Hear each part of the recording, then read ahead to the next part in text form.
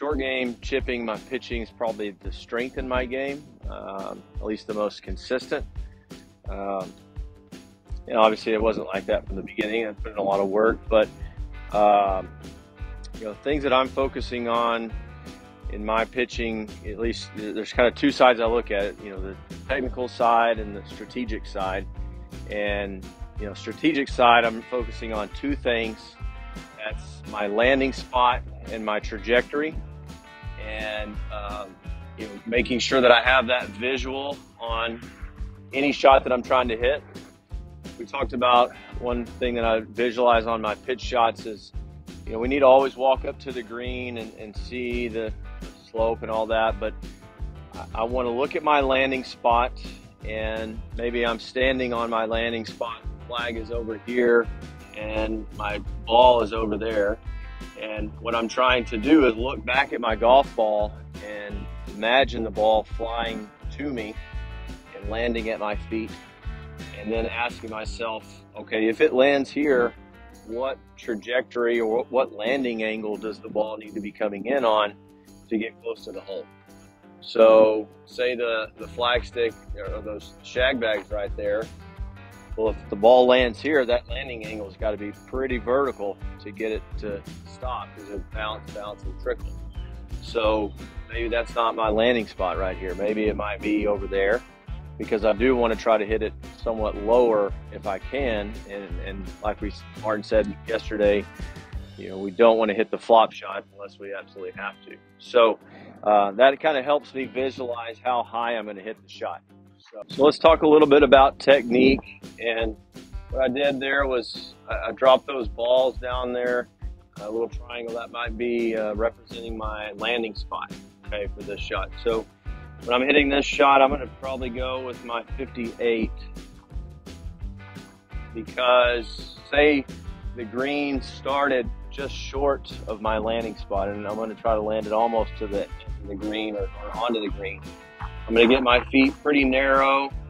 I weight on my left side.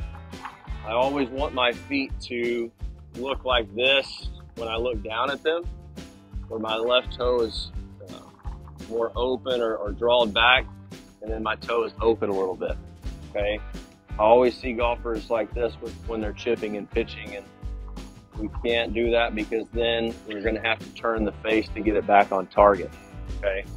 So I've got my open stance, and then I'm going to feel that I'm swinging on my toe line, which will be slightly out to in or left of target.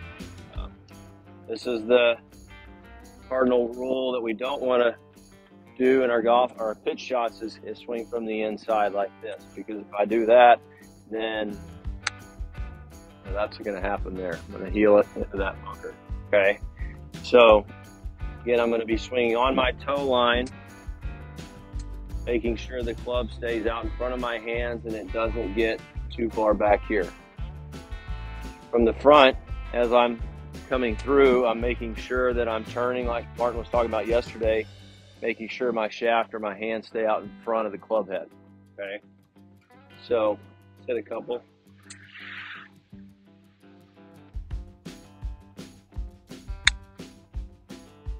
Okay, not bad. So hit that pretty well on line, short of my landing spot, so I'm just going to feel a little bit longer backswing.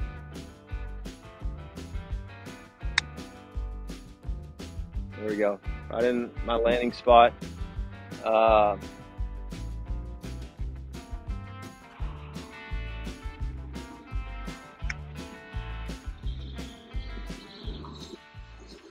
What I want you to see, I'll hit one this way.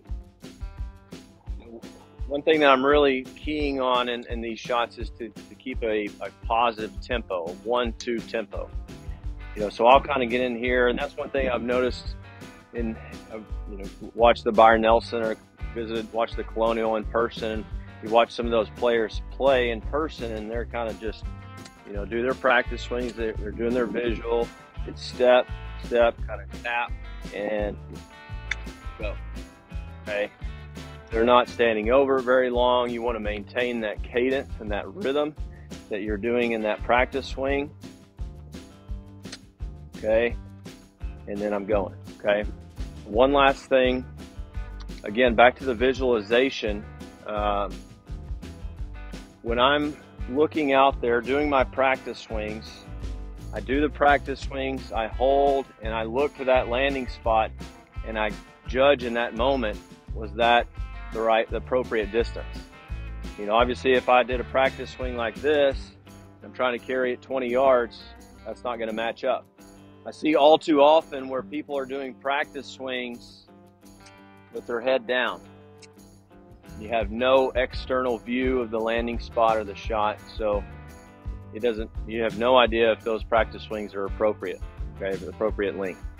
And then as I'm looking at that landing spot and then I look down at the ball, I am looking, my face is pointed at the ball, but I am visualizing that landing spot. I'm not really looking at the ball or focusing heavily on that ball. Does that make sense?